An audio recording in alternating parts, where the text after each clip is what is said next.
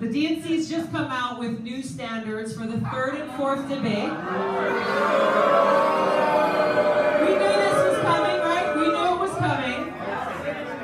So that just means we got to do our work. And we will. So the new standards now, for those of you who don't know, we need at least 130,000 individual donors to our campaign. Where are we now? Donors of any amount, and we need at least 2% in 4 of the polls that they recognize. So that means 2 things. Hey, we know what the landscape is, right? We know what the landscape is. We know what we've got to do.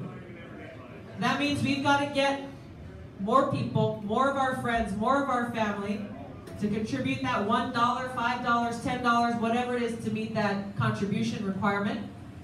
And we need to up our game in getting the word out so that more people know who I am, why I'm running for president, and why I'm your best choice to serve as Commander-in-Chief.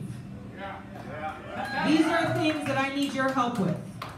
This will get us to that point to make sure that even if they were trying to make it so our voices are squashed and silenced, we won't allow that to happen.